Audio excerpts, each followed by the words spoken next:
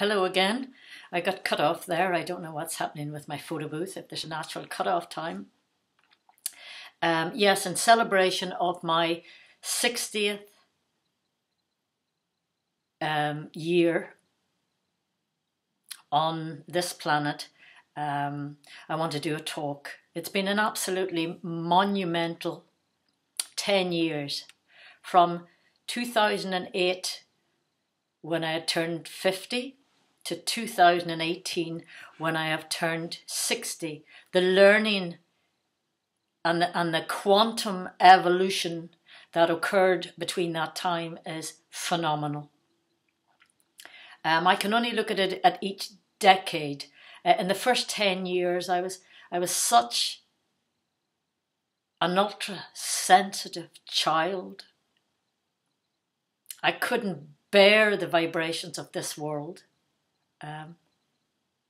From where I came from, or where we all come from, but the super sensitive souls have an awareness of the warmth.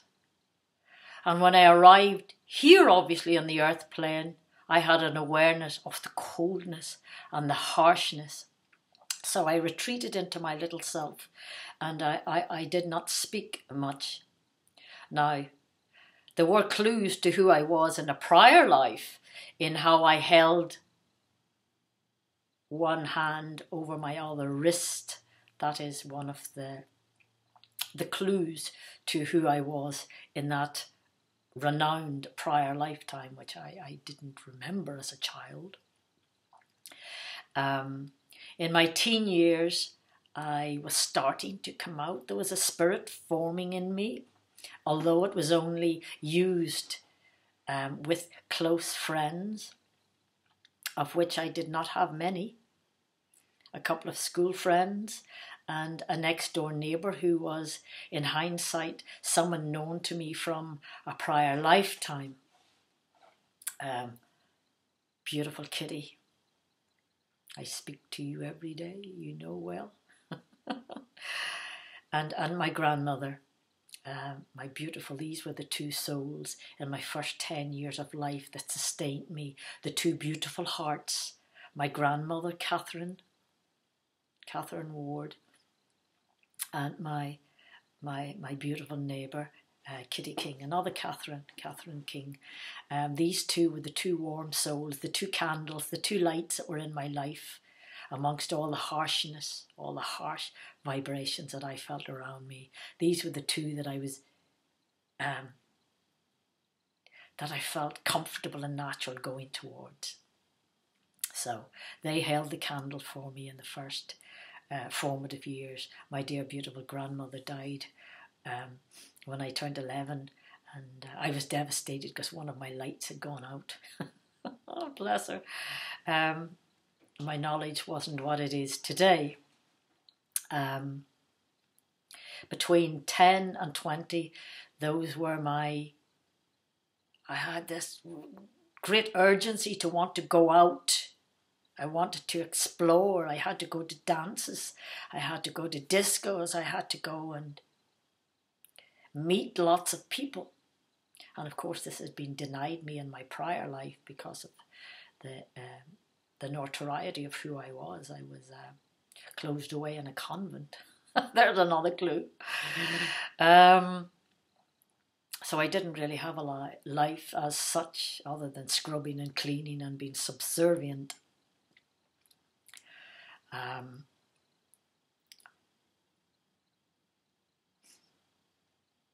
my first two boyfriends were very serious, you know. My first boyfriend when I was 13 was very serious.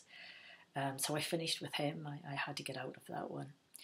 My second boyfriend was making very serious hints about getting married and settling down when I was 14.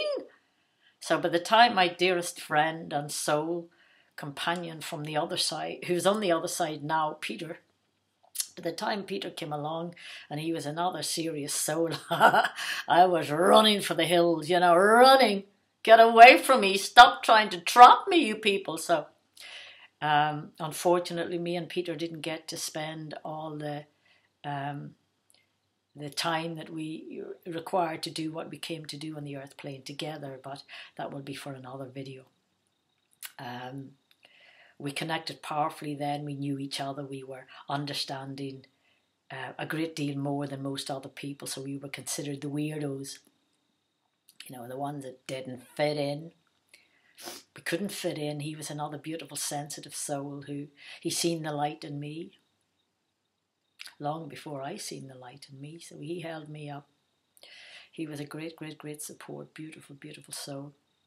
And I had to escape Peter, unfortunately, after years, because maybe I mistook this love as possession, you know, or wanting to protect me, and I had to go out in the world to learn some terribly horrible lessons, you know, and to see some great ugliness in this world, to understand the extremes of dark and light that operate in this world, and then to overcome the dark that is in this world. Not, there wasn't dark in me, but I had to empower so that I would not be once more overcome or maybe driven out of this world by the power of lesser beings or lesser evolved souls, so to speak. So I had a very brutal sexual assault when I was 17, and that prevented me getting close to anyone until I was 30, over 30. So between the age of 20 and 30, I was one angry, messed up soul, you know, and I was escaping through alcohol, and I just couldn't get past this absolute abuse that had been done to me, you know. I couldn't get over it. I went through such, you know, a dark night of the soul, very dark night of the soul, 10 years of running away. I couldn't have relationships. I couldn't let anyone get close to me. My heart was so protected. You know, the barriers were right up there. No one could get through. No one could get through. Not even me. I couldn't get through to the reality, you know. I was screaming. Inwardly, I was screaming. I was a lost soul. What am I doing here? What am I doing in this world? You know, why am I here? Why am I suffering? Why am I struggling? So that brought me up to 30, you know. On my 30th birthday, I was devastated. I mean, that's a half a lifetime ago from where I am now. I was devastated that I was 30. My whole year I was devastated. I was old 30 years ago. I'm a lot younger now at 60 than I was when I was 30, I can assure you. So, from 30 to 40. No, I suppose my 20s as well. I was training in various therapies because I was diagnosed with arthritis in those years. I think that had to do with the anger as well. The anger within myself at what my life was, or why was I here amongst all these ugly people who are behaving in such abominable ways in this world. And I couldn't for the life of me understand why I was here. I hadn't reconciled my soul at that stage yet. I was still on the search to remember. And the experiences, of course, all these experiences were there to assist me to remember. So if you have any horrible experience that happened in your life, please understand they are an opportunity to learn or remember eventually when you get through these. They are tools to assist you. So every dark experience or every light experience are give you the same opportunity to awaken and learn and remember.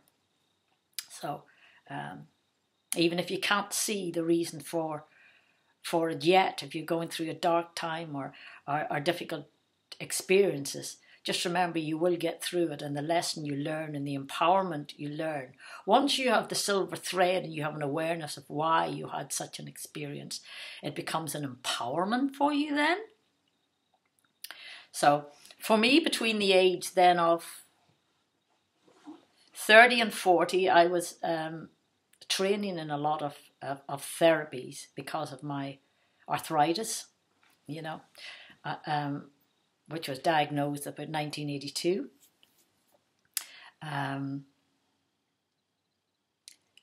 And I wasn't getting any answers, you know, I wasn't getting any answers down the medical road. They were saying, yes, have a steroid injection, have a second steroid injection. After that, I wouldn't have any more. So they didn't want to know. So I started training in a lot of therapies, and they helped a little bit for a time, but in the long run, it wasn't, you know, they were stepping stones, if you like, but not solutions. Aromatherapy. Then in 1994, yeah, I was completely struck down with arthritis. I wasn't paying attention, you know. I was angry still, you know. I felt my life was destroyed. I was drinking alcohol. I wasn't eating correct food, so my body was paying a big price. You know, I was damaging myself far more than anyone else was damaging me at this point. You know, I was so unhappy, so incredibly unhappy, and never wanting to be here. I never wanted to be here. I suppose the same could be said today, although I'm a lot more content. And I know now why, because it's a longing to be permanently back in those higher loving vibrations. Not getting glimpses of it through myself or through my connection with the universe via the sun. My great connection with the wider universe came about by addressing all the grief, the pain, the letting go of all the baggage once I'd learned my lessons, that I was able to, you pass through your own internal sun center. And when you've passed through your internal sun center, having dropped all the baggage and the pain and the emotional aspect of your life that you've been carrying about, that I had been carrying about, like some kind of prize, you know, it's not a prize. Let go of it. Let it go. Be gone. Surrender it. You know, you're done. Don't let your past destroy your presence, which is also destroying your future. So once I'd passed over my own internal sun center, that was in 2005, so I guess that would have been between 40 and 50. The sun then started expanding. I became totally aware of a totally different thing is not the word, a totally different awareness, consciousness of what was going on. I had crossed over, I had opened the sun portal to the greater universe. I now had access to all that I need to connect with, from the lower, which is this earth plane, to the higher, which is all of our solar system and the greater cosmos, Uranus, and our great galaxy. You know, once that portal was opened, I then had access to see and experience so much more. You know, this is when I had given birth to myself. This is when I had reawakened and come to understand how amazing it is, truly.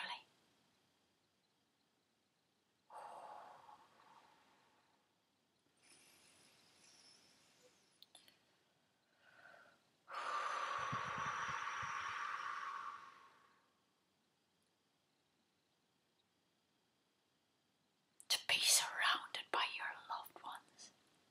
To be surrounded by those major souls that have gone before. To be surrounded by a loving thought via that massive portal in the sky, which is complementing you all the time when you come into awareness of it. When you have a loving thought, or you're talking to yourself, supposedly, you know, the universe is responding always when you are awakened to this, when you have crossed your own sun center and you're in your highest vibrations, you're in your superior self or your supreme Godhead self. you're operating as a pure loving soul or pure consciousness, pure energy, then this universe, that greater universe, the macrocosmic universe, is absolutely downpouring you with love, vitality and energy, daily, hourly, by the minute. As and when, by a mere thought, you're connecting. You're never disconnected, so it's not even a connecting. It's a surging within the connection, a constant surging. This is what I've come to realise. And now the part of my journey I'm on, which I'm celebrating today very much, is the concentration this year, since the 21st of September 2017, when I was diagnosed with the choroidal nevus, the mole in the back of the right eye. I then embarked on removing the remaining danger foods from my diet, and since then I've been mostly on raw, occasionally vegan when it can't be helped, or I mean vegetarian when it can't be helped, but basically it's juicing and salads, and if I need to have a munch of something sweet, I make my own chocolate. Pure raw chocolate, beautiful. I make some amazing chocolates. I make some amazing food. This journey into the physical health has been phenomenal. It's been absolutely phenomenal. And since the beginning of this year, the 1st of January, I have been very much embarking on a lot of fasting, purging, cleansing. Most days are a fast anyway, because there's a minimum of 12 hours between eating one day and eating the next day. Generally, there's a 16-hour. I don't eat, generally speaking, after 6 p.m. This is when your metabolism starts to slow down. You should be eating between 6 in the morning and 6 in the afternoon. The sun cycle, the morning sun cycle from 6 a.m. to 6 p.m. After 6 p.m. to midnight, you shouldn't be eating. And in fact, you should be going to bed about 9 or 10 o'clock and letting your body recover, unwind, and recharge by its own nature, following the sun cycle. And following the moon cycle also, 2 weeks in the ascending order and 2 weeks in the descending. And coming to terms with the two portal cycles and living within that natural cycle. So a lot of fasting, a lot of juicing, and now I'm embarking on major liver cleanses and major parasite cleanse, colon cleanse. I've recently bought a Terminator zapper. This is a little electrical. I will talk about all these subject matters individually on later videos about raw juicing, various conditions and remedies for various conditions, whether they be cancer, any diseases, gum disease, eye disease, immune system disease, various things.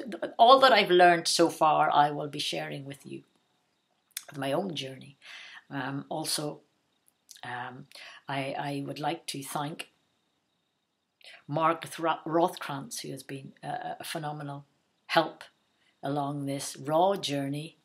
I only discovered him about a year ago, and I very much praise this guy. And all the more recent awareness of somebody who's assisted humanity greatly is Dr. Hulda Clark.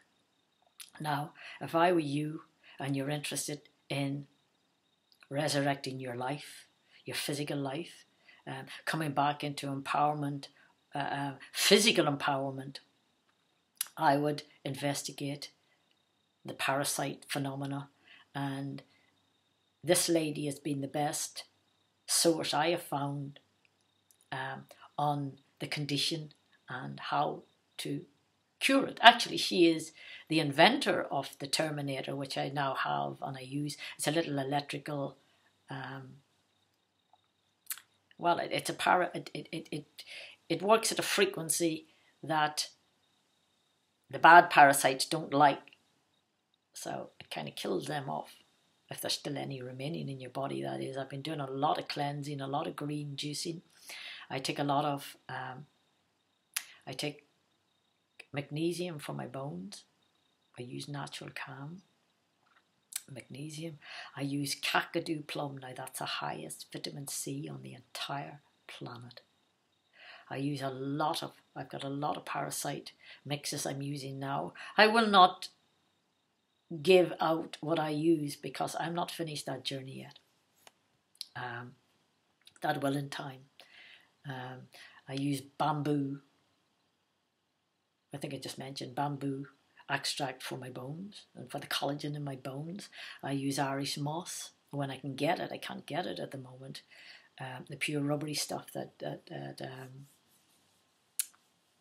when you blend it with water, that it turns into a gel. You know, I've been seeing carrageen and various things, but it's the Irish moss. I use schisandra, berries for my eyes. I make tea with that, and I also have it in powder form to drink. Chlorella, which quadruples the good bacteria in your body. When I first took chlorella, I was violently sick about 10, 15 years ago. The second time I took it, I was violently sick. Those 2 days I had to go to bed, spend my full day in the bed, being turning about, gripped in pain. Actually, it wasn't me that was gripped in pain, it was the parasite. Only I didn't know it at the time. So when I take it now, I don't have such a problem because I use colonics very frequently, colonic irrigations. So we need to be doing this, people. In celebration of my 60th birthday, I wish to let you know that you need to be embarking on a parasite cleanse. You need to stop putting junk into your bodies and turning your bodies into septic tanks, you know, full of dead, putrid, toxic waste. For this is killing you, you know. These parasites, once they've reached a condition now with the bad parasites that they are moving out of your colon and going up into your liver and creating havoc. They're going into your lungs, they're in your brain. They are absolute monsters. They are evil. So I would say to everyone, you need, do not delay, you need a parasite cleanse. You need to stop putting these dangerous foods in your body in this day and age that we're living in. For this age will not tolerate you being out of line with your nature. That is the nature of what you're eating and what you're thinking. If your thinking isn't positive and good and your intention good, this age will not be supporting you. This is the age, this is like the Mother Ayahuasca age. This is the age where truth comes to everyone. Because when the sun passed into Aquarius, with the governing body of Uranus, which is the planet of truth, pure consciousness, that is Uranus. So we have no choice about this.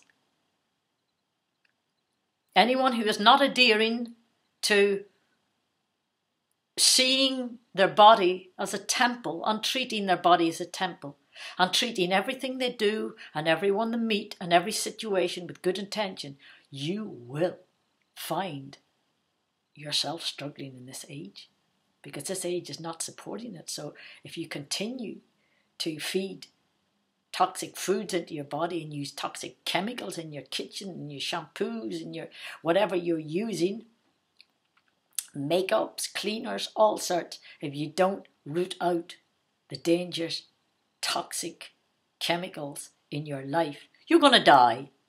You're going to have a long, slow, painful death, and you're going to only have half lived up to that point because you're not alive until one, you become pure consciousness in mind, in heart, in spirit. And then to treat your body as a temple. You will never put garbage into a temple. You will only put in that which is feeding your soul, feeding your body to bring it to its highest vibration so that you operate at your optimal state within this world. So, that said, I am absolutely delighted and in full gratitude that I have arrived at the age of 60. I still have all my own hair and teeth. There's plenty of lines, you know. There's plenty of telltale signs of the abuse over the years, and the you know, what others did to me and what I did to myself. You know, there's those little scars, if you like. They're not on my mind. I don't have any scars on my mind whatsoever, on my soul, but on the physical body. And I still have a lot of repair work to do this year. But this morning, and what I've been doing entirely this year so far, is every morning when I get up, the first thing I do is I meditate. I connect with the sun. If the sun's not out, I connect with my loved ones. Generally, when I connect, the sun will come out instantly anyhow. That's how it works. Unless we've been heavily chemtrailed out. I drink warm water and lemon. That's the first thing of the day. Then I do my Tibetan rite, my 5 Tibetan rite yoga practice. You know, I went from doing 3 of each to 5 the next week, to 7 the following week, to 9, and increasing each week. I haven't got beyond 9 yet, because I still find I haven't got the energy to go beyond that, so I stay with what my body feels. And there are particular ones you have to come into awareness of which ones you're finding difficult, which is some kind of blockage in your body or in your chakral system. So you pay attention to that and be gentle with yourself. After which I do vocal toning, you know, especially A and B, so that when I'm vocal toning which actually is the center of home, when I vocal tone there's a crystal whistling in my head. This vibration that goes on within my head is crystal. It's crystal clear. It's like a whistle. It's perfect pitch. And then I follow that by singing and dancing, for I love to dance or movement, and I love to sing. So I sing along to, sometimes it's meditation music, and other times it is the sound of the sirens. This is 2 girls from Exeter that I met supporting Naco Bear in Manchester on My Name is Bear tour. They are phenomenal, really loving spirits, souls, bringing out consciousness music for us to listen to. And I have a video of theirs on YouTube as well. If you subscribe and like, you will see on my tube, or I will sing and dance to Naco and his tribe of medicine men. Again, phenomenal music, consciousness music. So if it's modern, it's got to be consciousness for me. Intelligent lyrics with great energetic music. And now these souls are very energetic and beautiful, you know. Also another band, Rising Appalachia, which 2 sisters, Chloe and Leah, and their band. These are the bands that I've gone out to see live, you know. At my age, I'm going out to see live music. I didn't think that would happen again. But because of the phenomenal consciousness and the energy from both the crowds there and the band presenting, it's beautiful. It's love. So if you're in a vibration of love and you're bringing a vibration of love, then yes, it's a place to be. Anyhow, I thank my mum and my dad for allowing me the channel or the vessel to come into this world. Although I wanted to leave many times along this pathway, many times, I'm very grateful that I'm still here, because I've learned so much. That if I had gone back earlier, that I wouldn't have experienced the insights and the experience of being consciousness experience in itself. It's quite an amazing place to be at. And the enjoyment of the food And the drinks these days, I don't need much. But my taste buds, you know, I am so grateful. Because when I go back to the invisible realms, I won't have these gifts of speech to express myself. It will all be telepathic from that side. So the gift of speech should be used very wisely always, my friends. Use it wisely. Not to condemn, but to support. But to speak truths. Sometimes people don't like truths if they're not living it. So, you know. To hear, to listen to some of the beautiful sounds, to listen to the sound of the ocean, the sound of a running river, the sound of birds, the sound of some beautiful animals. I mean, the only disturbing sound I find is the human voice. Still, for most people haven't learned to become silent yet. We must come to the silence. The gift of speech, the gift of taste, the gift of hearing, the gift of taste has been phenomenal. You know, my taste buds have just reached a whole new level with the juicing. And the gift of touch, to be able to feel the grass under your feet, feel the sand under your feet, feel the water when you stand in a river. I stand in a river sometimes and meditate, the electric water and to appreciate water, the water within myself from the water all around. Now my idea is to purify all the water within myself by blessing myself. If we are mostly water, we should be purifying our bodies, really. So with that said, I won't delay you any longer. I think that's enough for now. I just wanted to celebrate my 60th, oh my goodness, I nearly said 50, 60th year on the earth plane, or rather the beginning of my 70th.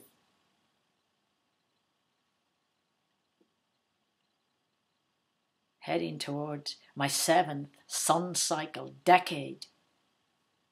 7 decades around the sun. You know, I more look at it in a galactic cycle these days rather than just a sun cycle or an earth cycle or an age cycle. A galactic cycle is our 12 ages that the sun goes through in a cycle. That's the 12 signs of the zodiac, the 25,920 years. So in order to understand this life and what you're doing here, you absolutely need to understand astrotheology, the science of the stars. So that said, I bid you adieu for now. Namaste. I love you, love yourself, and love each other.